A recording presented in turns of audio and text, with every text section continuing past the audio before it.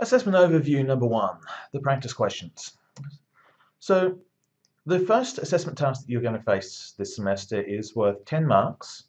It's referred to as the practice questions, and it will be submitted through Turnitin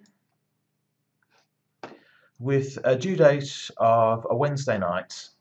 It's 1 minute to midnight on Wednesday the 11th. Please don't be late. Basically, the idea behind this particular assessment task is that you are being asked to address 4 questions.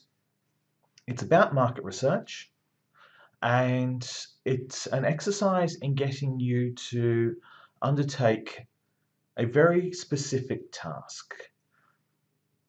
Answer and justify the questions, but you'll notice that when you look at these questions that they have a cascade effect. So when you've been asked to define one specific problem, and then the next question is, what type of research design do you recommend for addressing that problem?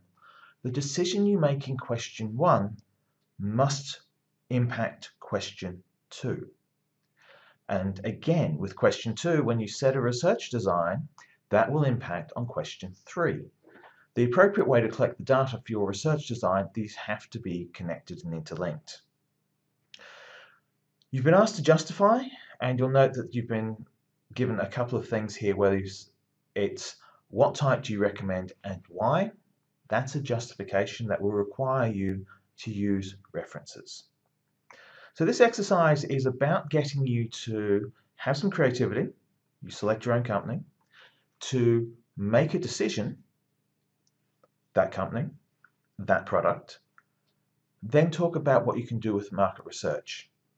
Now I'm going to ask you politely and kindly to really look back over your answer when you write it to ensure that you are talking about market research.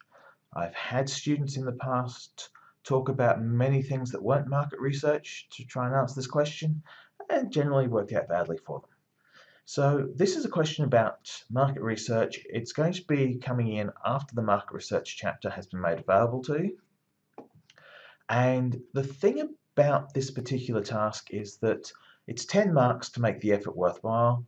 But from my side, my intention is to give you feedback in terms of how you've answered the question, how you've addressed the problem, and the effort that you've displayed. I'm aware it's going to be the first time you write something for me, so this is about making certain that our mutual expectations are understood.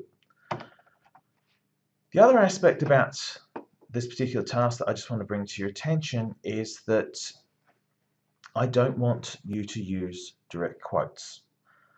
Full referencing is required. You do have to use citations, but the key to this is that this is a short assessment task. So you want to be doing this with your own words, and when I say your own words, I also mean don't badly paraphrase someone else's sentence. I know that some of you have come through and been taught that paraphrasing is an appropriate way to deal with I can't use a direct quote, but I have to use a reference. I want to show you a different way. I want to show you that you can actually do this by using the idea in your own language, in your own terms, in your own way of expressing it, with acknowledgement at the end of that sentence that that's the idea you've adapted. So this is a training task. It's worth points. It's designed to help you with a series of feedback that will then roll forward into making the 2nd, 3rd, and 4th assessment tasks work. And the last thing I'll say is that the practice questions also do one other thing. They are very similar in technique, if not in content, to what you'll face on the final exam. So this is your first round of practicing preparing for the exam. Feedback from the practice questions will help you with the short essay, and the short essay itself is designed to help you with both the final essay and the exam.